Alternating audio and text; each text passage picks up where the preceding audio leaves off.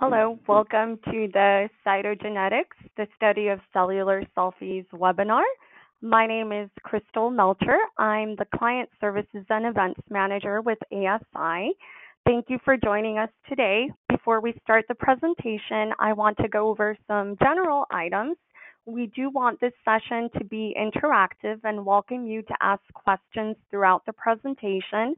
If you look at the bottom right corner of your screen, there is a questions box, so feel free to type in your questions there. We will end the webinar with a Q&A session, and we'll try to answer as many questions as possible. If we do not get to all of your questions, we will answer them via email within the next couple of days. I would now like to introduce our guest speaker, Jamie Springer. Jamie is the Quality Assurance Manager at CorePath Laboratories. Jamie, I will now pass the floor on to you so you can begin today's presentation. Thank you, Crystal, and thank you for that lovely introduction. Happy Tuesday, everyone. Thanks for tuning in today to my presentation, Cytogenetics, the study of cellular selfies. I'd like you to come take a comprehensive tour of our lab's journey into the evolution of our cytogenetics lab and how we've adapted in the expanding age of technology.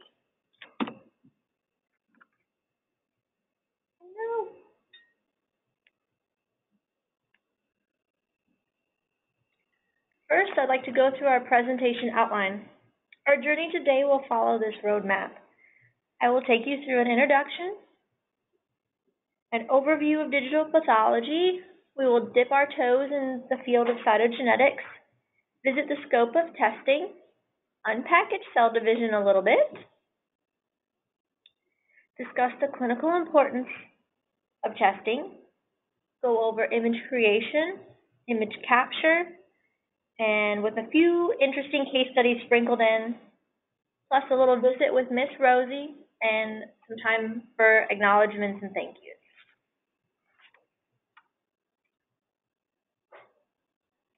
So on to the introduction.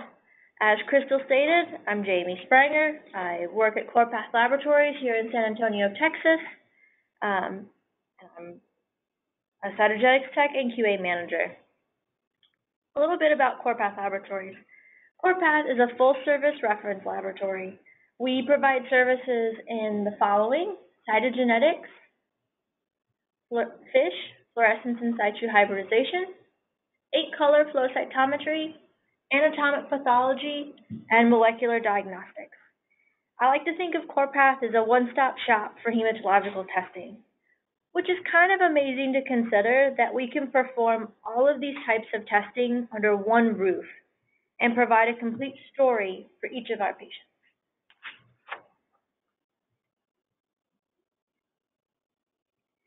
Since this presentation is about our lab's journey within the digital age, I wanted to unpack what digital pathology is. This is a definition of digital pathology from the Digital Pathology Association. They define digital pathology as a dynamic, image-based environment that enables the acquisition, management, and interpretation of pathology information generated from a digitized glass slide, often used interchangeably with virtual microscopy.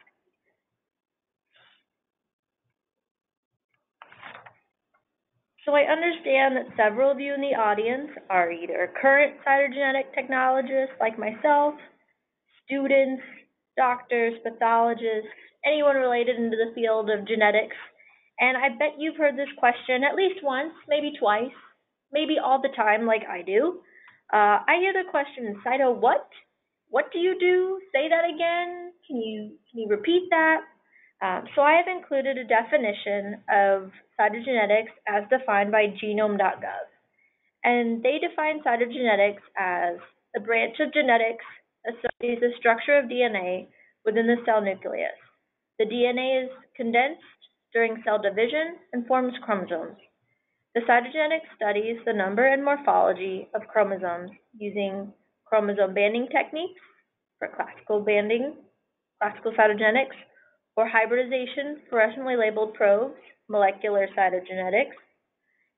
The number and morphology of chromosomes in a cell of a particular species are always constant, in most cells of the body, with the exception of reproductive cells and other cells such as liver. This is the characteristics of each species. In humans, such as the number of chromosomes is 46. That's kind of a long-winded definition. What I tell people is that I look at people's DNA and help figure out what type of cancer they have by looking at their chromosomes. And as you can see here, we have a normal male karyotype, some beautiful chromosomes. What I like to tell people, it's a little bit shorter, sweeter, and to the point about what we do. The Book of Life. I mentioned in a previous slide that at CorePath, we are a one-stop shop that provides patients with a complete diagnostic story. So you may wonder, how does cytogenetics fit into this whole diagnostics picture? When I talk with people, and I talk with people all the time, I like to explain diagnostics using an example as a book. And so I like to start with fish. I like to think of fish as a sentence on a page. And then I like to think of cytogenetics as being a page of that book. And that sentence of fish is on that page of cytogenetics.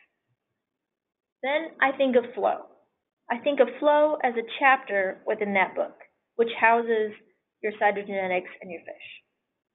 Then I think of anatomic pathology as a section of that book, comprising of the chapter, the page, and the sentence of the other testing types. And I like to think the patient as the whole story, start to finish. They are everything. They are all the different types of testing that help compose each patient.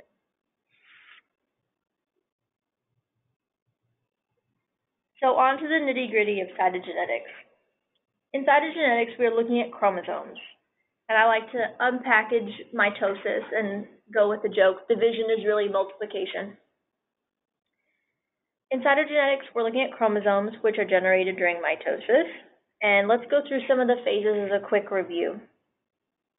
First, we start off with interphase, where the centrosomes appear on the scene and the chromatin and the DNA replicate. Pretty busy, right?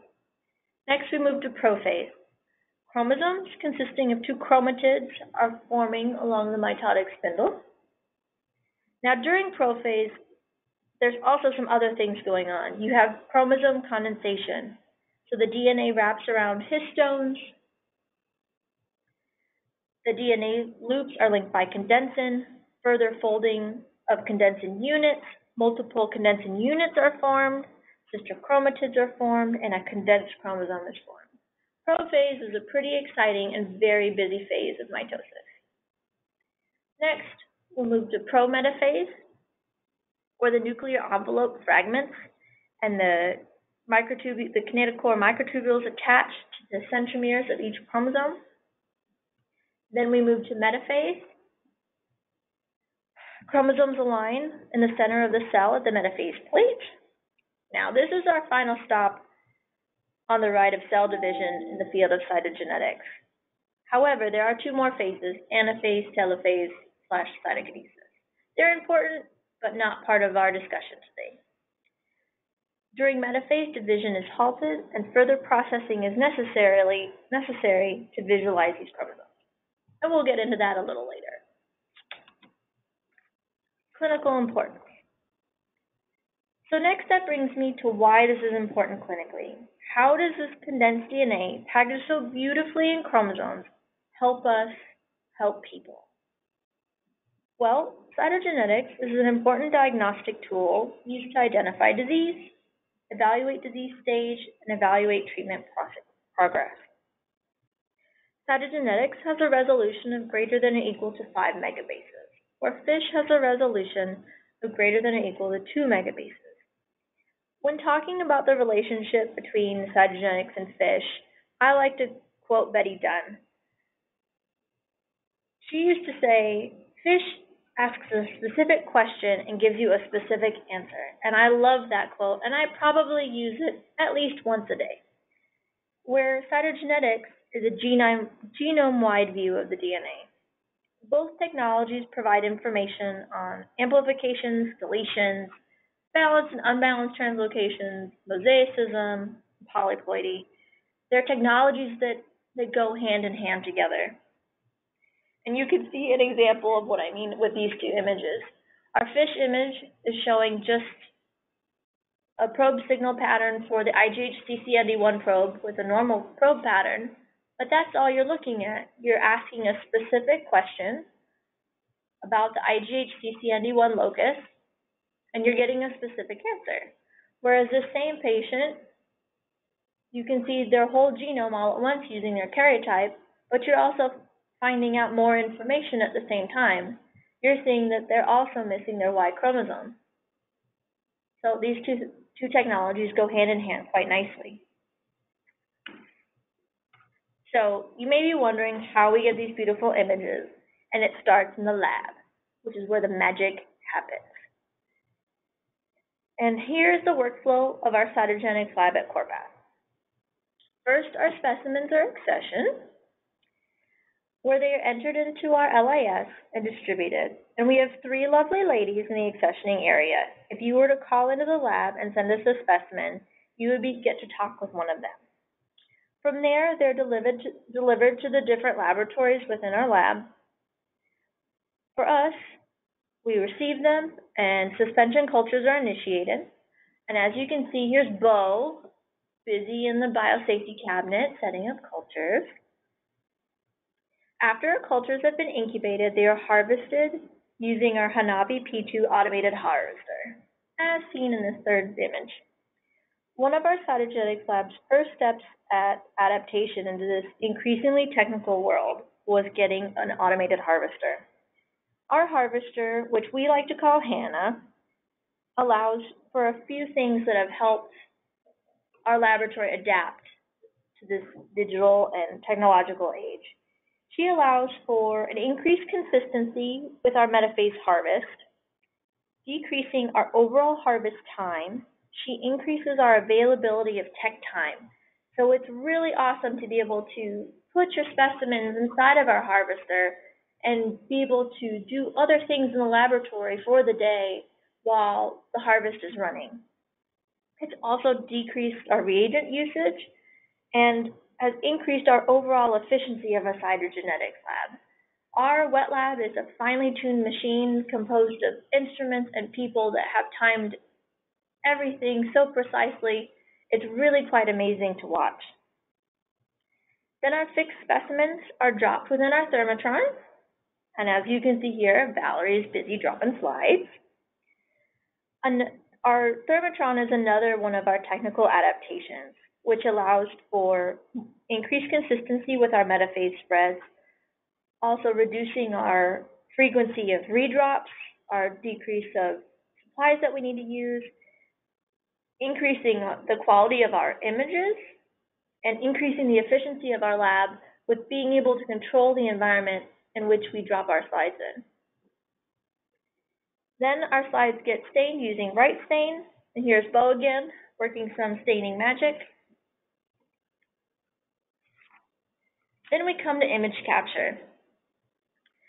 We load our slides onto our animated scanner for capture and analysis. Currently, we are using an ASI scanning station equipment setup with the latest software suite.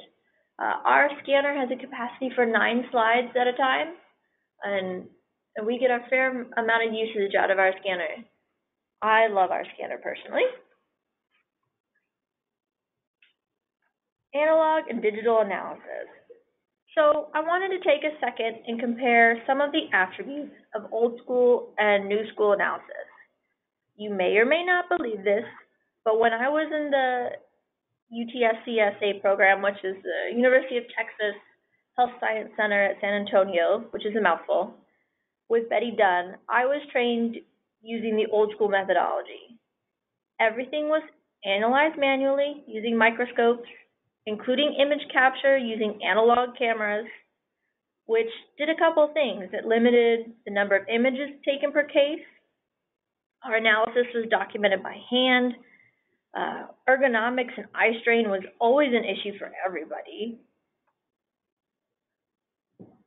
And this tied you to your microscope. You had to be at your station to analyze and create your karyotypes. So after training and when I got hired at CorePath in 2012, I was fortunate to find out that they had an automated scanner when the rest of the field was still using a manual process, which blew me away at the time because scanners were kind of this, thing you talk about and you do a little research into, but nobody has one. You couldn't get your hands on one. And I walk in and there's one, smiling at me saying, "Come use me, come analyze." And using an automated scanner and using some digital technology enabled us to analyze digital images instead of analog, which increased our image quality because you have a digital system using a digital camera versus an analog system. It increased our speed at which we were able to analyze. It's really amazing to be able to sit and analyze your cells and not have to scan and search for each cell. They're already there, ready for you to analyze. And our image quality is much greater. The images are so much crisper and easier to analyze and work with. This also was able to help with our case review process, which was streamlined a couple times over because we had clearer images, we had auto-generated worksheets because we were using an ASI system. You were using digital files. You didn't have to scan documents. You didn't have to upload. You didn't have to fumble with folders. They were all ready for you within the system for you to work with. There was no more trying to struggle with trying to read someone's handwriting. Was that an X and a Y, or was that a 9 or a 4? You could clearly see what was going on. This also was really nice because you got to sit at a screen rather than sitting in a microscope. So those ergonomic concerns about eye strain and adjusting your chair and your microscope, those went out the window. It's really nice to be able to sit and use a computer screen and a mouse rather than sit at a microscope. And being able to use this digital technology also enables us to collaborate within the lab with each other, as well as other facilities, and allows us to be location independent for analysis. Ultimately, this ties together, resulting in a lower turnaround time with results to our patients sooner. So we're here at CorePath, our turnaround time last year was 4.6 days for our cytogenetics testing. That's amazing. Most turnaround times are advertised as 7 to 10 to 14 days. So to be able to get them out in half that time is amazing. And it feels great to be able to give people answers that they've been waiting for sooner. So a little bit more on digital communication. Along with adaptations for our analysis in our wet lab, we also have adaptations and shifts in this digital age. And one of the giant leaps that we've taken here at CorePath is our lab information system. Our LIS, LabVisor, is actually compatible with the ASI software in multiple ways. So one of the ways is it enables a seamless transfer of information from one system to another. So making the manual entry of case information the thing of the past. We don't have to sit there and manually enter each cytogenetics case. We get to have the information automatically transferred for us, and the information is already set. So all we have to do is verify everything and start our analysis. It's pretty amazing. And so with our systems being linked together, we can also have the ability to upload our karyotypes, our worksheets directly into LabVisor. And this allows case review and sign-out to be completed anywhere with this cloud-based system. And since we are a one-stop shop, another amazing feature of our LIS is that all of our testing results are available in one platform. So there is no time delay for looking at results of other testing types. So if I'm sitting there reading my case, I can go and check and see what the other testing types the results were, which in a lot of places is a huge hiccup. You're waiting for either another department to release it, or you're waiting on the file transfer, or you're waiting on the folder, or it's at a whole different facility and you're waiting for them to send you, the information you need to finish up what you're doing. And that is an amazing attribute of this digital adaptation that we have here at CorePath. The other thing that is also amazing is all this information is available to our billing department, which increases their efficiency as well. Clinicians can also view all of their testing types all at once under one platform and one dashboard, which enables them to have instant results, increase the speed of communication between us and them, and vice versa. It also allows for better image quality and report quality. And in addition to our LIS, which speaks to our ASI software, we also use the Anywhere system that is offered by ASI, which allows for cytogenetics to be performed anywhere and uploaded to LabVisor Anywhere, making it possible for us to have analysis and case sign-out done anywhere. You're only limited by your internet connection, especially since both of these systems are cloud-based. And even in 6 or 8 years that I've been in the field, that is a huge improvement to be able to access all of your information remotely. As promised, I have a few case studies. And let's dive into some chromosomes. Our first case study is a 50-year-old female presenting with a diagnosis of pancytopenia. Her results for cytogenetics was a translocation 1517 in 7 of the 20 cells. With hard work from our wet lab and our digital system, we were able to get these results out in 2 days. That's pretty fantastic. The FISH results also showed a PML-RARA translocation in 50% of the nuclei analyzed. And these results were able to be produced the same day by using our STAT PML-RARA probe, which allows for a 1-hour hide, which is pretty awesome. The flow cytometry yielded a result of promyelocytic leukemia, with also results the same day. And the bone marrow morphology also had results with acute promyelocytic leukemia with a translocation 1517 in 2 days. Our digital system allowed for prompt communication within and outside the laboratory and allowed us to deliver life-saving results to a patient, with her being able to receive immediate treatment with all-trans-retinoic acid later that evening. So between adaptations within our technical space, within our wet lab, for our FISH with our STAT probe, our communication with our LIS, our image quality and digital communication through our LIS and ASI, we were able to deliver results that saved this person's life within 24 hours. And that is really quite amazing. And these are pretty good images and amazing quality of work done here. Case study number 2. Look at some more chromosomes.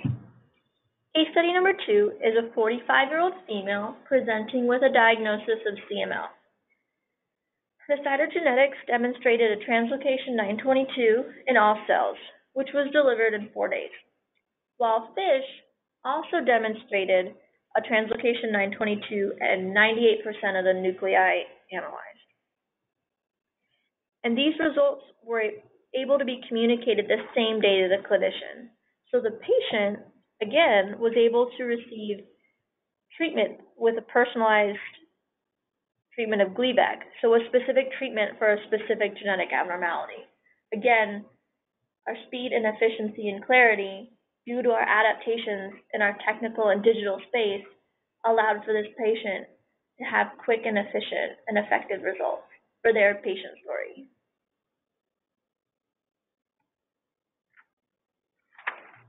Case number 3. And then you may be wondering, because I would wonder this if I was watching a presentation, I actually did work on each one of these cases. So all of these chromosomes I did see live, and not just in this presentation. So back to number 3. This is a 32-year-old female presenting with a diagnosis of AML. And cytogenetics revealed an interesting result along with FISH. So FISH demonstrated a rearrangement of the AML-ETO probe with results at day 3, while cytogenetics demonstrated a translocation 8-10-21, having the material move from the 8q to the 10q, then moving to the 21q and back to the 8q. This case was a lot of fun, and it was great to unpackage what was going on for this patient. And we were able to do that in 4 days. And this is another great example of how technologies dovetail together. So the cytogenetics and FISH went hand in hand, and the different resolutions of the testings were able to complement each other. So again, FISH was only asking a specific question about the AML-ETO regions, which showed they were abnormal. But the cytogenetics, with its genome-wide view, was able to show us how and where the translocation occurred and what changes were happening. This was an interesting case that, just demonstrates how amazing the technologies that we have for diagnostic testing really are. Let's go to case study number 4. We have a 60-year-old male presenting with a diagnosis of JAK2 positive myeloid neoplasm. Within 4 days, Cytogenetics was able to release a result of a derivative 7 resulting from a translocation 1-7 and trisomy 9 in 19 of the 20 cells analyzed. Unfortunately, this is a known and rare abnormality seen in AML that is preceded by myelodysplasia. The trisomy 9 is a secondary change with a translocation 1-7. Unfortunately, this is a poor prognosis for the patient, but we were able to receive clear results promptly in order to obtain appropriate treatment. So without clear chromosomes, we wouldn't have been able to decipher what was going on and give them their accurate diagnosis of what's happening. So due to technological advances and improvements, we were able to give this person some answers that were much needed. Case study number 5. We have a 28-year-old female presenting with a diagnosis of BALL that is BCR negative. Within 2 days, cytogenetics and FISH results were issued showing an abnormal pattern for the E2A region, seen here, in 88% of the nuclei. Cytogenetics, however, showed a triplication of the 1Q region. Check that out. A translocation 312 and a derivative 19 from a translocation 119 in 14 of the 20 cells. So again, the pairing of these testing types was able to provide a more complete diagnosis for the patient, with the E2A question being answered by FISH, yes, it is rearranged, and the cytogenetics showing how it is rearranged, in addition to other significant abnormalities being present. Look at those beautiful chromosomes. I have to say that is a beautiful triplication of a 1Q.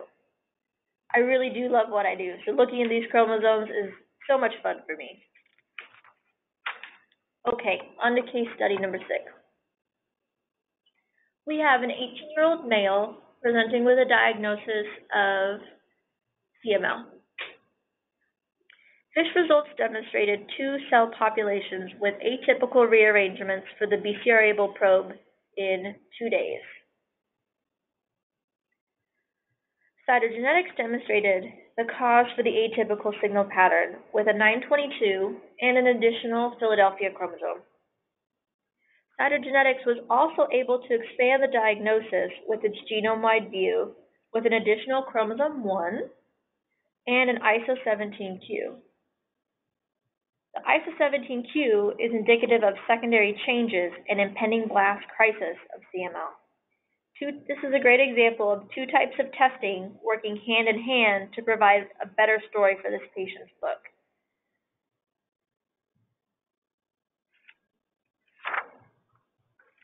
On to our last case study. case study number 7.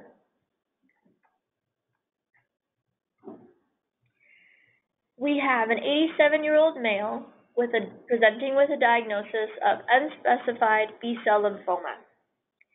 Cytogenetics revealed a -Y and a +12 in 7 of the 20 cells analyzed. The cytogenetics revealed the abnormal finding on the stimulated culture. And for stimulated cultures, we use CpG-IL-2 stimulation. Our B-cell NHL panel showed a normal pattern for all probes with results in 1 day.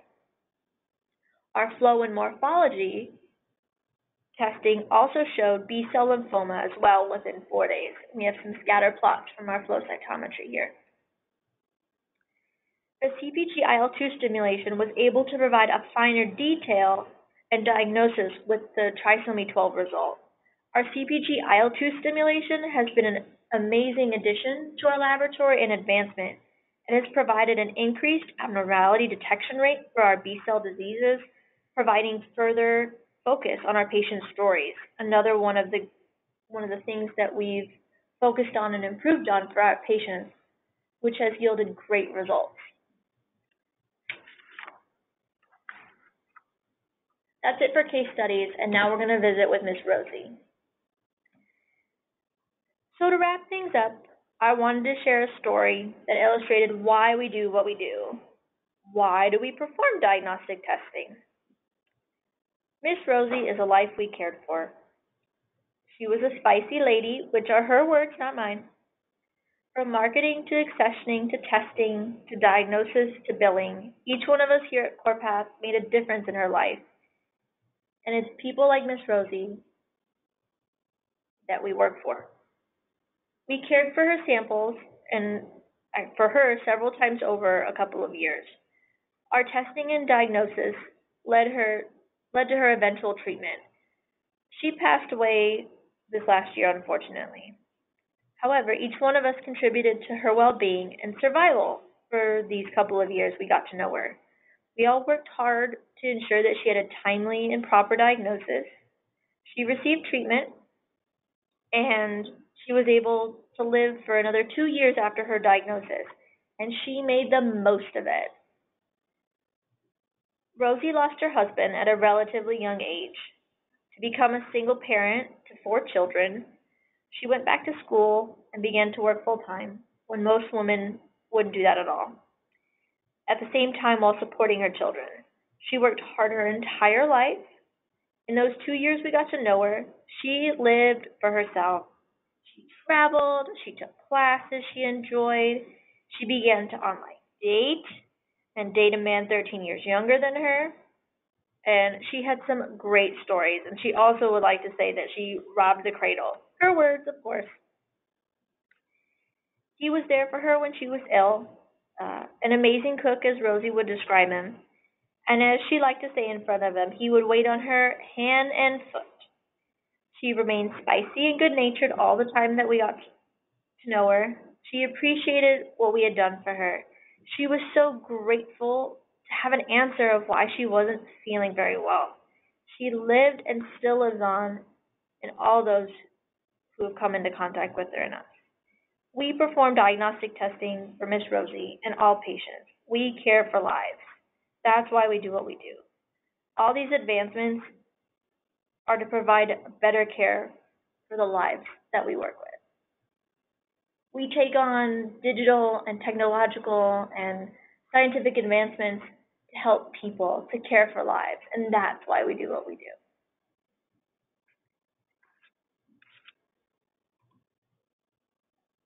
So I'd like to show you some of CorePath's finest to wrap things up a little bit. I just want to give a final shout out to my cohorts at CorePath, and here's our fabulous cytogenetics and fish team. You have myself, Valerie, Maria, Nupur, Belinda, Maria, Cirque, Robbie, and Bo. Safwan is there right now. And then this is a picture of our entire CorePath crew at our groundbreaking for our new laboratory. And I'd like to take some time for some thank yous. I'd like to thank the CytoFish team at CorePath for all the amazing work that they do, the entire crew at CorePath. ASI for letting me come out and talk with you today, and the lovely audience for tuning in today. And I hope you enjoyed my presentation, and I believe it's time for some questions and answers.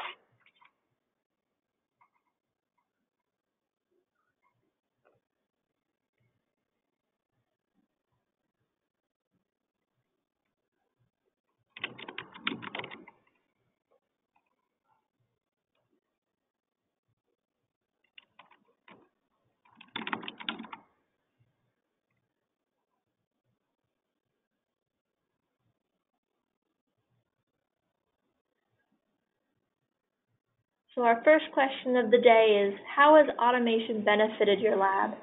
Automation has greatly benefited our lab in several ways. It's allowed for increased efficiency for our laboratory, so our processing time has decreased and been greatly has decreased, and which also now allows for greater consistency with the product that we're producing, which allows for increased interpretation, the accuracy of that and the precision of that. It's lowered our turnaround times across the board. Automation has been a great addition to this laboratory. With increased consistency comes increased effectiveness and increased speed.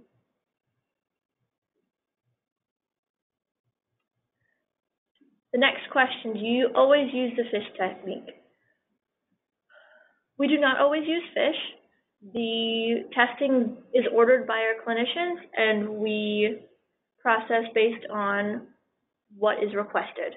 And if fish and cytogenetics are requested together, we process that.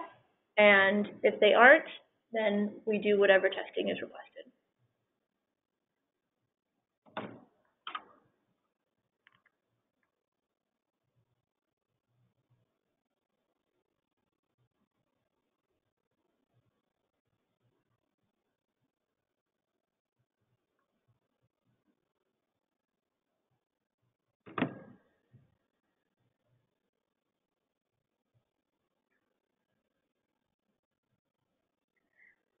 Our next question is CpG. What is it?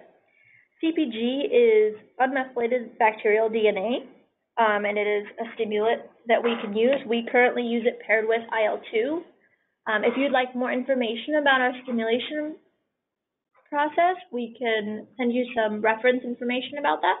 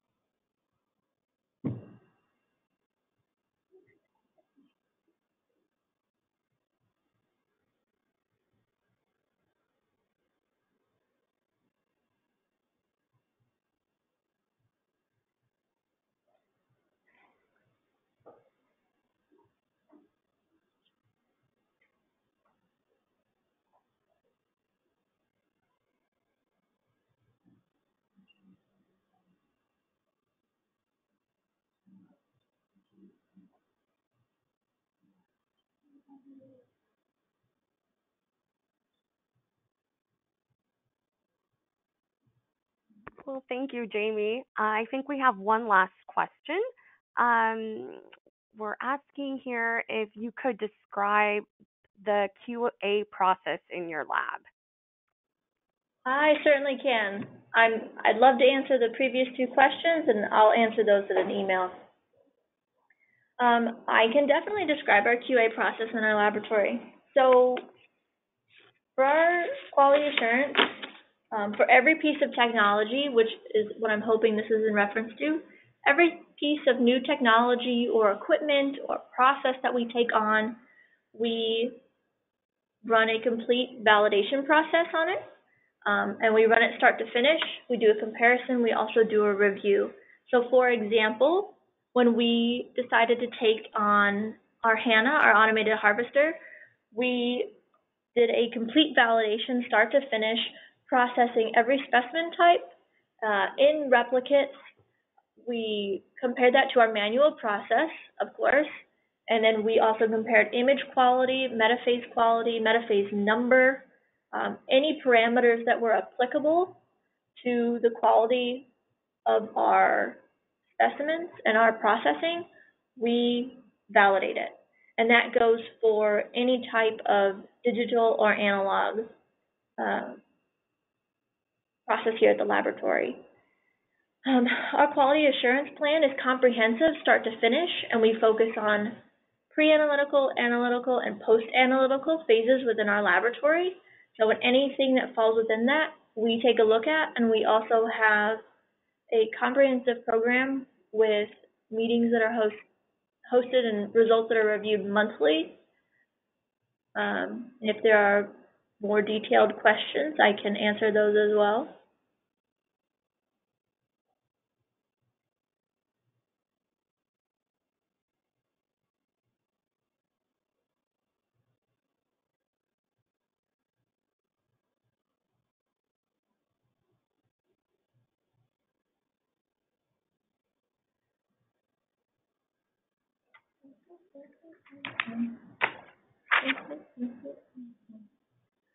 So one of our questions is for our case.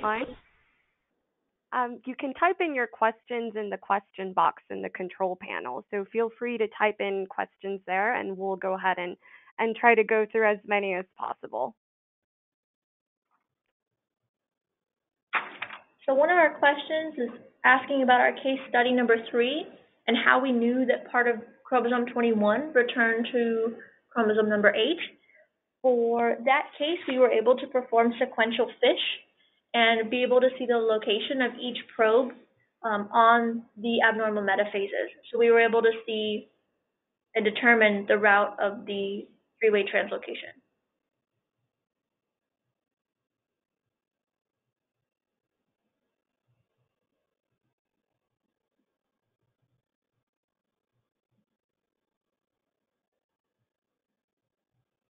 Our next question is a little long-winded. So for the reader who asked about validation of new FISH probes, that is something I'd prefer to answer in an email.